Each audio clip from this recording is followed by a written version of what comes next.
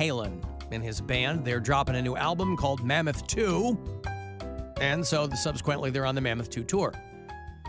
Wednesday, July 24th, they'll come through. They'll do MGM Northfield Park. Ticketmaster.com has got the full details. Want to go? Throw you a couple of tickets here for caller 10. Good luck. 216-578-1007 or 800-348-1007. These days, you have a million ways to entertain yourself. Are you not entertained? This one just puts entertain in air quotes. I am not entertained. The Alan Cox Show. On 100.7 WMMS.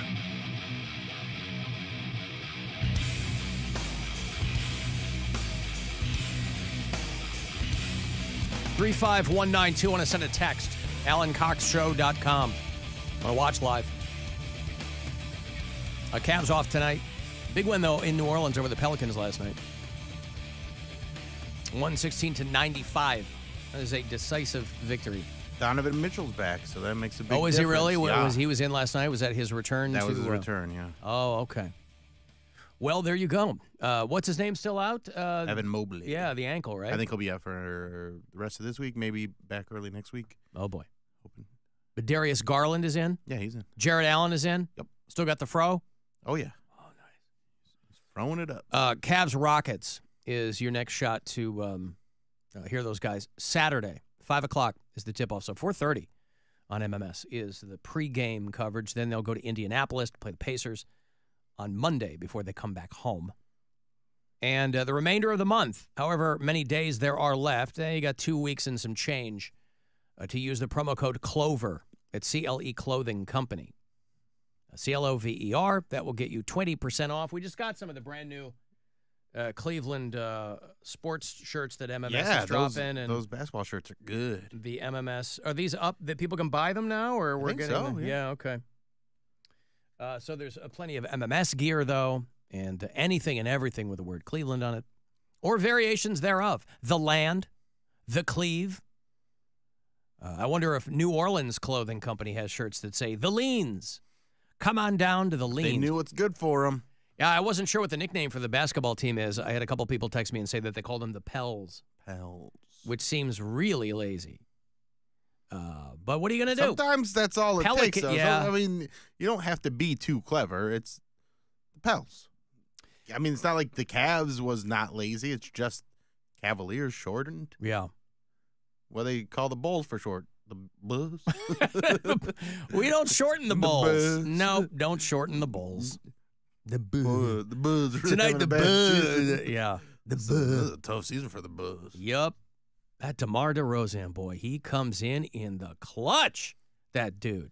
Woo. Taking it to the Pacers. They should be in the clutch more often then. Well, he's good when he does what he's supposed to do. They should be in close games more often. Yes, they should. That would be nice if they were doing that. Hey, they're in the 9th seed. Yeah, they sure can are. maybe win a play-in game and they're running out of make it seeds into the postseason. Yeah. No, you got to get hip to what they call the teams. When I first moved to Pittsburgh, I didn't realize that the Penguins were called the Pens. I didn't call them the Gwins. I didn't realize that. And so one of the first things I was doing on the air, one of my first What are the Gwins doing? one of my first shows, I was reading a thing talking about giveaways. The station was going to be out doing an appearance, and there were going to be giveaways, and it said Pens tickets. And I thought that somebody just missed a comma, and so I said it as, we're going to have pens and tickets. And I was like, what the hell did I get myself into where this goddamn radio station's giving away pens? But they were quick to inform me, no, Pens, short for Penguins, of course, the NHL hockey team, and Pens tickets, which, of course, a good get. Well, then you have But you got to know. the ones that are out of nowhere, like the Pirates, Pittsburgh Pirates.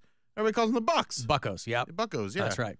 Because a Buccaneer is a pirate. Yeah. Yeah, so they really throw you a curveball with that. But anyway. I mean, we had that with the Indians when the tribe, or we call them the tribe. Yep. Now everybody calls them the Gardy Boys. Is that what they call them? Yeah, it's like the Hardy Boys, but it's the Gardy Boys. Yeah, I like Gardy Boys. I won't lie to you. Just like I mean, Romo Fijo has caught a flame. Yeah. I'm pretty sure for the MAC tournament that they're doing over there, they can't stop saying Romo Fijo. God They bless love them. Yeah, good for them. Well, they should. That's what they're going to be playing. If you are good at a lower level of hoops, let's say, I don't know, mini hoops, right? We got the last few appearances for the Bud Light March Mini Hoops Challenge. Bill will be out tonight and tomorrow night. I'll be out on Saturday. And this is your shot at the end of all of it, because we're doing the finals on the 23rd. At the end of all of it, whoever's got that highest score, and the dude in the lead right now has got triple digits. Yeah, he's good. He's real good. He's very good. He could win the whole thing. Whoever wins here in Northeast Ohio goes to Vegas to compete for the grand prize, which is $10,000. So Bill is going to be at the Porch in Willoughby tonight from 7 to 9. He's going to be at the Islander in Middleburg Heights tomorrow night from 7 to 9. And then I will be in Brunswick at a place called Hot Shots on Saturday. That is from 5 to 7. So, maybe come by, grab a little grub. Don't put your greasy hands on my balls, though. If you're going to wash them. Yeah. Wash them. If you're going to do the mini hoops challenge, you got to wash them. And we're getting 2 qualifiers from each one of these stops, and then they all come out to the finals on the 23rd, and we send one of them. That's in Medina. To Vegas. On tap. Yes, the And finals. I think that's even earlier. That is 2 to 4. Yeah, I'll be hosting your with the finals. they wanted to make 2 sure it was to 4. They knew that there was going to be so many finalists there that they're like, we can't just have this run amok with mini hoops finalists. Not only that, but it frees up my Saturday night, right? And that's fine. Everybody's got other things to do. People who came out this last Saturday in Willoughby, I was talking to Ron from Willoughby, and he couldn't be nicer. And Ron's a very nice guy. Yes, and so talking to a whole bunch of people, and I would ask people, what are you doing after this? And some people were like, oh, we just came out to say hi to you. We're going to go home or whatever. But a lot of people were like, go do something else. So it kind of frees up the rest of your night, and there's nothing wrong with that. So anywho, wherever you want to join us for this, just go to WMMS.com and hit the contest page there. And you can get all the details. We talked about this a while ago, or at least kind of the broad strokes of the fact that there are, as of a few years ago, there were only 3 people in the entire, was it the world or the United States?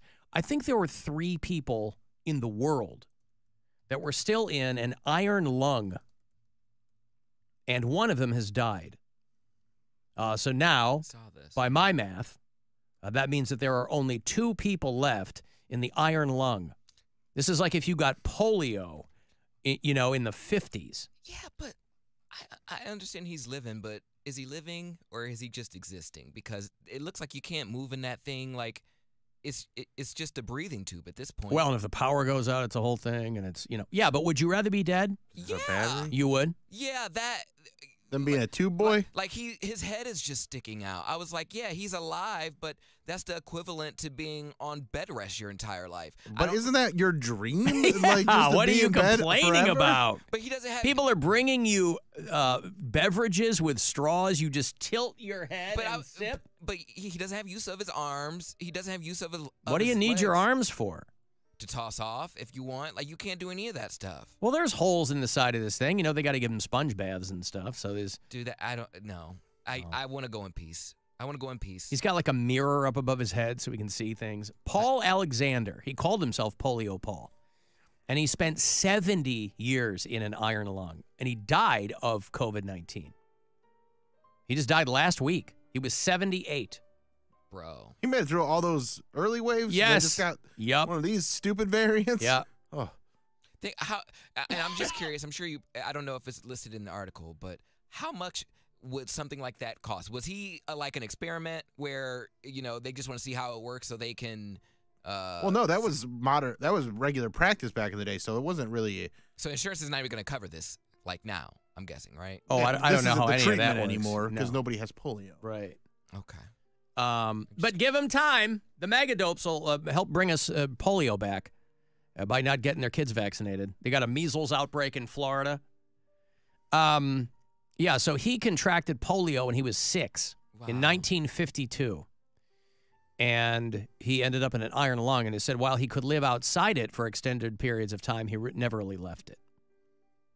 So Polio Paul has died, and that leaves, I was trying to find who the other two people were, and I can only find one of them, and I think she's still alive. There's a woman named Martha Lillard in Shawnee, Oklahoma, and she's 76, and she is still in an iron lung. So if that number is still true and she's still alive, Polio Paul was one of the 3 last people in the world in an iron lung. And he died somewhere in Texas. Here's like advice from me: don't name your kid Polio Paul. That feels He like didn't- a bad. Yeah, they didn't name him that. Well, that- It's like a self-fulfilling prophecy Yeah, if you like- do that. No, like- he called himself. If I have a kid, I'm not gonna be like, "Oh, this is our baby AIDS Andy." Like that seems like a bad sign. Well, because obviously somebody's going to get really mad at that because they're going to say it should be AIDS Andrew. Oh yeah. No, we just went with Andy. Oh. Full name. Well, this guy would post things on TikTok and, I live in Dallas, Texas, and I have had an opportunity back in 1952 in an epidemic of polio to contract that polio. well, anyway, he's, that's, Oh, rest in peace. yeah. But that's what he's doing his whole life. What do you say to somebody who dies being in an iron lung for 70 years? Because he's been resting in peace his whole life since he was 6. So what do you say to somebody who's died that way? Rust in peace? I don't know. Well, maybe he finally got out of the iron Yeah. lung. He just wasn't there to enjoy it. That's what sucks. How much would it? Are they gonna bury him in his iron lung? No. I don't know. But imagine, and I would love to know, and I'm sure there's people who do know. I'm sure this has been well established or whatever, but I'm not doing deep dives in the lives of people with iron lungs. What I'm saying is your muscles obviously would atrophy over that time. So do you think it would be like... Oh, so you're not like pumping iron lung. No. No. You think it'd be like that old Mr. Show sketch where he's got the really tiny body? Remember he was a burn victim and Yeah. it was just David Cross's head? I wonder if this guy, if Polio Paul's body was like very thin and small, like no musculature What do you? at all Probably because not, of yeah. all the atrophy. Yeah. What? What do you think it smelled like in there? Well, they have to wash his body. I mean, it probably didn't Still. smell great, Yeah, but, but it's, it's not like they sealed him up 70 It is years a ago and chamber, though. never like, opened it up. They took his body out and it just went I'm just saying, like, Oh. like think Cheech and Like, I Chong know- opening the doors I of their know car. how I smell. Like, on a hot summer day, just laying yeah, in just bed, like right? after like a run on, or like a walk. Yeah, but the guy was never moving. I mean, Right. he It doesn't wasn't matter. But sweating. Even he just wasn't. like balls accumulate smell. Oh, like God. it gets. It's been resting in It that fat. Like, happens. you're not moving your legs or anything. Like, it's just there. Mm-hmm. I bet it just smells like. I bet No, it it doesn't. smells like an old folks home. Yeah, I was gonna say. I bet it doesn't smell any worse than like a grandparent's house because he's not moving, so he's not getting sweaty. Old folks don't smell like they used to anyway. We were. Or am I on just this becoming one discussion. so I can't? Yeah. Why? Because of all the perfumes and emoluments and No, they. emollients. I don't know what they just smelled weird when I was a kid. And they Yeah. don't smell like that anymore. It's a very stale smell. We talked about Like this when I go to before. grandma's, it doesn't smell like my grandma's house when I was a kid. Well, there have probably been great advancements in. There's been perfumes and there's been air fresheners and things Yeah. like that. I just also think some of the products they used back then just stuck with them, and then also I feel like old people keep themselves up more now than they used to. Well, that and also back then there weren't all of these like floral scents. They were using like 2 or 3 things, right? It was like rosewood or something. I don't even know. Yeah. So it was like grandma smells. Mm-hmm. And then you would associate that with old people or Ben Gay or whatever. Yeah. So Polio Paul, not his given name, has passed away. And as of 2018, there were only 3 people left in iron lungs. So the lady in Oklahoma, if she's still alive, and this guy lived through a lot, could not live through COVID-19. William, hello. Hey, Alan, what's going on? Hit the show. How are you? Thanks.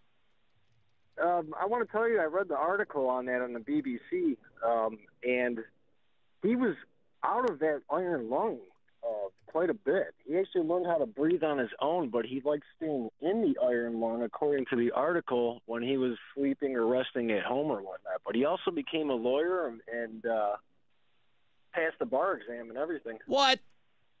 Yep. Read the article. Was he I guess I didn't go that deep. That makes me feel like a real piece of crap. Was he trying cases from inside the iron lung?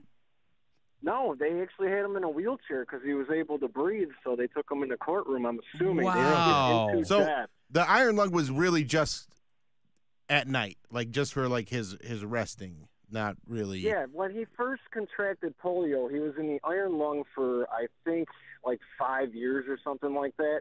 And then he started to learn how to breathe on his own. Now, he was still paralyzed from the neck down from the polio. Okay. But he ended up learning somehow how to breathe for short periods of time throughout the day. And then he actually went to college and finished the bar and everything. Wow. Okay, They so should have called him Lawyer Paul. Not Polio Paul. He's not just defined by or his the iron lawyer. Yeah, Iron Lawyer. That's badass. Yeah, the iron lawyer, right. Yeah, that sounds good. I sleep in a giant tank. Have you been hurt at work? All right, thank you, William. I appreciate it. I didn't go that deep in the article. Little mirror. Nothing else in the world except that. You of course, you can't. Your body feels sort of separated from your head, and you can move your arms, and I can move my feet. And Boy, you sure couldn't be claustrophobic. I mean, it's just your body that's contained there, but still. Take that, weighted blankets. Bring back the iron lung. Okay, so the guy was getting out of it then. It was, okay. Well, that's a little better than being there the whole time. Went to law school. Wow. I would have been a great lawyer. No, I would. I think I would. You're not a paperwork guy. You know that's the problem. Paperwork. But when you have to present the case, I would have thrived in that moment. Your Honor. If I had somebody else to do all the paperwork for me, including all the schooling, and they just were like, "Hey, now." Oh, you as an orator, you would have been the guy, I see, been pleading great. your case. Yeah. And in summation, I object. Overrule. Mm-hmm. You don't say that. You're the lawyer. Your vacuum can't get in the corners. I hate to tell you, but you bought a real piece of shit. No, I should clarify when I said my vacuum can't get into corners very well. I have a riding vacuum. So that's why it's a little cumbersome. That's what threw people off. I wasn't clear about that. And that one's it's zero turn, but it's a little hard to get into corners. And boy, was it expensive. And man, does it take up a lot of room. But it really, really does work. And it's really convenient. That guy was a real-life Ironside. Well, Ironside was in a wheelchair. He wasn't in an iron lung. So was this guy. Yeah, but Ironside, wasn't he paralyzed from the waist down? I don't know who Ironside is, so. It was Edmund, God, what was his name? Raymond Burr was Ironside. That was like a 70s TV series where he was a police inspector who had been paralyzed in a shooting incident. Oh. Raymond Burr, Ironside. Yeah, I think when I was little, that was still on. And he was going out and solving crimes. And Quincy Jones did the theme song and the whole... There you go. Remember this from Kill Bill? Yep.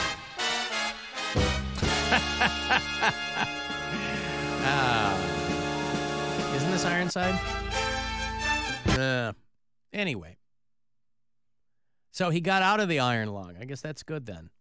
He got to see a few things, live a little bit of life, go to law school. I wonder how they presented him with his JD, with his degree. If they just walked it, they held it up in the mirror, or if he went, they put him in the cap and gown. Well, he's gone. R.I.P. Polio Paul. Not his given name. The Iron Lawyer. And I wonder if that lady in Oklahoma is still alive. She should have had a catchier name, so we didn't just have to keep calling her the lady in Oklahoma. Yeah, that's true. Well, yeah. Alan, is there anyone left in an aqua lung? I mean, yeah, maybe. I don't know. Breathing in an aqua lung. Breathing in an iron tube. Rolling up to law school. I've been here when I was 6. Give me another one, Poundcake.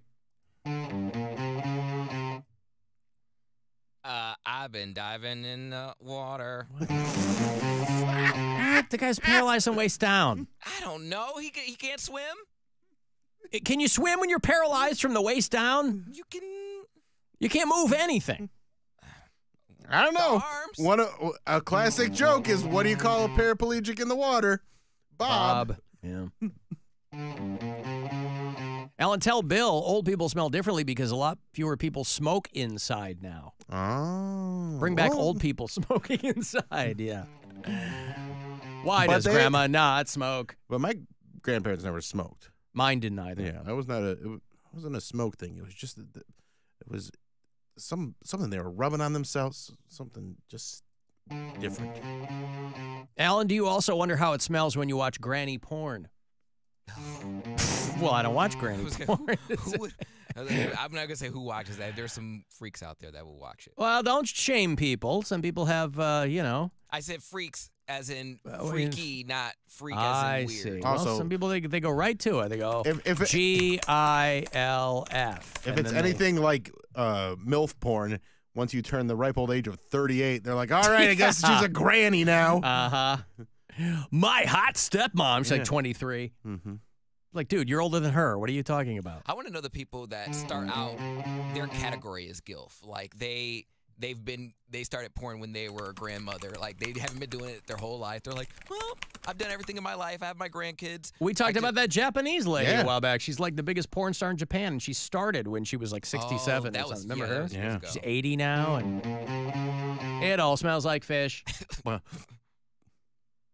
right, I got a break. Want to send a text, 35192, AlanCoxShow.com to watch live. Our buddy Jim 2